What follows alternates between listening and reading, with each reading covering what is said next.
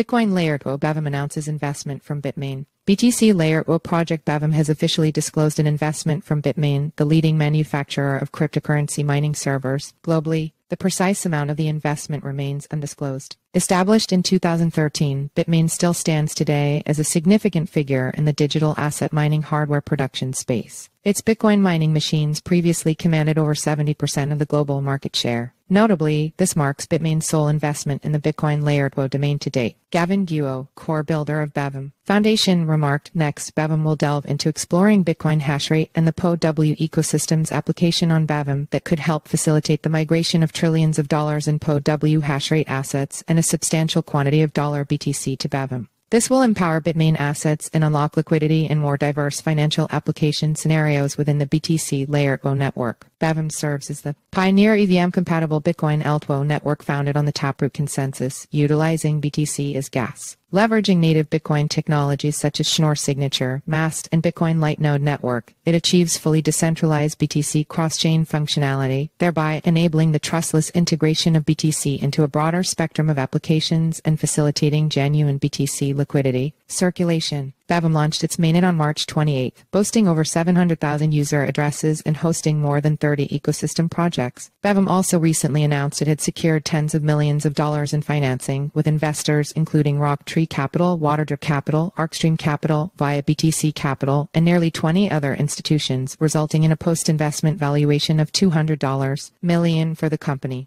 For further information about BEVM, please visit www.bevm.io or contact business@bevm.